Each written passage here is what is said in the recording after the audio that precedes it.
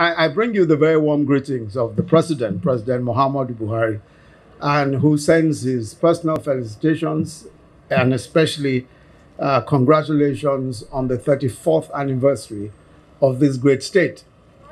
I was here on the 23rd of September 2017 for the 30th anniversary of this state. And again, I was here on September the 21st, 2019, to celebrate the 32nd anniversary of this state. On that occasion, after so many visits in between, I was offered full citizenship of Akwa Ibom State.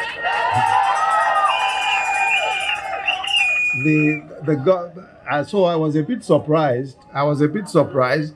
When I heard the Master of Ceremonies moving the goalpost, suggesting that perhaps I needed to learn another language before.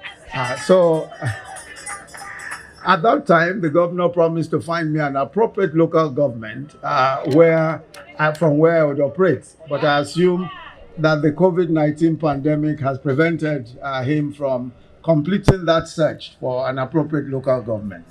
But today, I will claim my own local government. And I will let you know that before I leave Akwa Ibom State. Okay. Nevertheless, it's always a delight to visit Akwa Ibom State, and especially because every time one is here, there's a milestone achievement. And again today, there's a milestone moment in the state's history. The peace, tranquility, and hospitality which the state is known for is the envy of many states. And it shows you what can be achieved in our nation when we decide to put in the work that is required.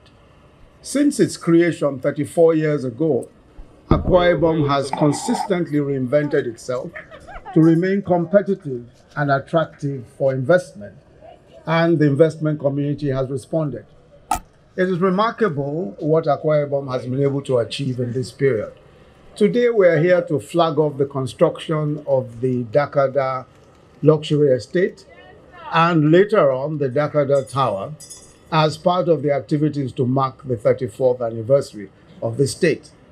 I'm very proud of what my brother, Governor Udom Emmanuel, has achieved in the last 6 years of stewardship as governor of the state. And I'm particularly pleased, I'm particularly impressed, and as I'm sure so many are, with his industrialization agenda. When I was here in 2019, we commissioned the King's Flour Mills, the Lions Plywood and Timber Factory, and the power substation. We had also, prior to that, we had commissioned the syringe factory, we had commissioned the metering factory as well. Since then, he has done far more and has even launched the airline, Ibom Air, which has become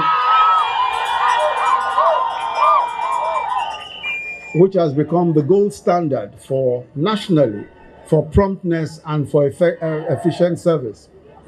Your focus, Your Excellency, on infrastructure development is significantly in sync with what the federal government itself wants to do and what the federal government has been doing. As you are aware, since the inception of our administration, Mr. President has prioritized the development of infrastructure, roads, rail, power, and broadband connectivity. And despite the severe economic headwinds that we have experienced in the past 6 years, we have invested more than any other federal administration in infrastructure. As of last year, we had expended over 8.9 trillion on capital. Just last month, the Federal Executive Council approved the Lagos-Calabar Rail project, which will pass through Uyo as a major railway station. And at the end of last year, the Federal Executive Council, with your very active pushing and your very active involvement, approved the full business case for the Ibom Deep Sea Port. And you know, of course, that is already underway. All of these infrastructural developments are set to establish Akwa Ibom as a major industrial hub, not just for Nigeria, but in the West African sub-region. This Dakada luxury estate is also strategic. Investors from around the world and management and industry, all of their staff, their management staff and other staff will want to come here, but they also want to have world-class accommodation. They want to have a safe place to live and to bring their families to and to raise their children.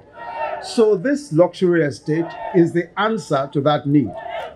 I'm told that the estate, and of course we've heard already a lot about what will be in this estate, and all of what we expect to see here will certainly meet the expectations and standards of those who will want to live here. When completed, we have already been told that it will have a police station, power substation, and even supplementary power by way of a turbine that would do 15 megahertz in capacity. Clinics, healthcare centers, a gas plant, sewage plant, civic center, church, school, and other amenities. So this is designed to be a place, a home where people can really stay and raise their families over an extended period of time. There's also, of course, the multiplier economic benefits that will experience here. Housing projects create several direct and indirect jobs. And this is one of the very important reasons why this project will be very important. Housing projects are very critical because they provide jobs. Aside from providing decent shelter, this is an important job creator. So this project will provide several jobs during construction and post-construction, and several ancillary jobs. And of course, there will be property taxation, which will form additional streams of income for the state's coffers, which is why, as part of the federal government's economic sustainability plan, we have our mass social housing program. This is part of our Jobs for Houses program run by the Family Homes Fund, where we intend to build 300,000 housing units across the country.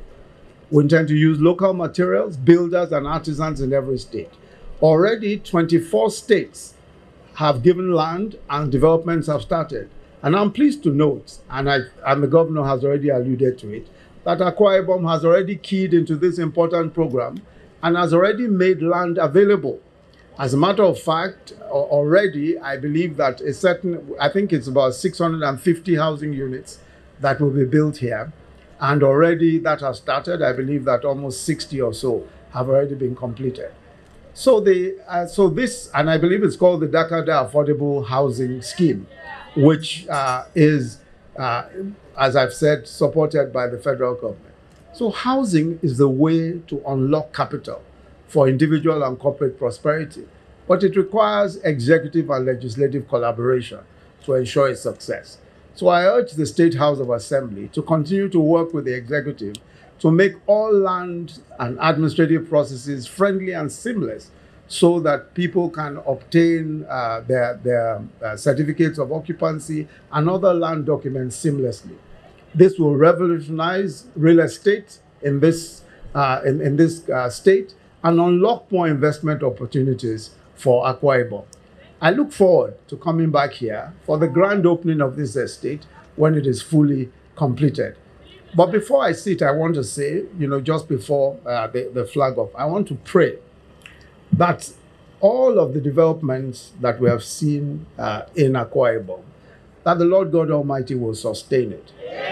And that the people of this state, even as you are benefiting already, you will continue to benefit from the improvements here in the mighty name of the Lord Jesus.